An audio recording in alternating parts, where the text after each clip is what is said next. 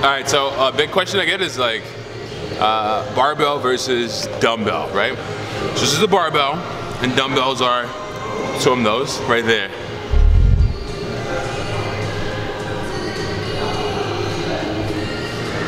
People might not know what a dumbbell is. Actually, everyone's a beginner, right? So the way I like to look at it is like barbells is for when you want to get stronger, but you have all your imbalances taken care of. Whereas like one side of your body is like 100% equal, or at least like 95% equal to the other side of your body. Now if you grab a barbell and you're doing like this, like you're bench pressing,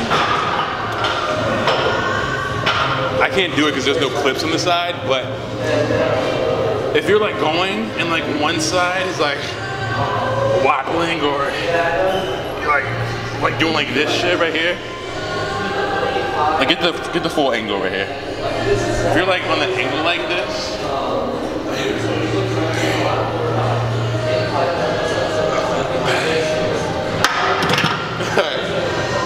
I don't want the waist to drop off because I don't have clips on there.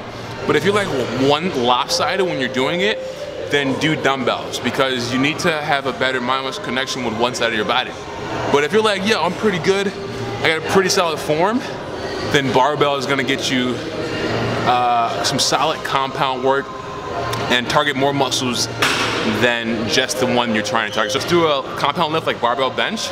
It's gonna do your chest, your shoulders, a little bit your back, your stomach. You're gonna be really engaged in a lot of places. Where if you do dumbbells, you'll be more isolated with your chest. So I do both, but if my form's fucked up, I'm doing dumbbells, okay? That's the main thing. If your form's fucked up, definitely do dumbbells. If your form's good, do whatever one you want. They both work. They both work.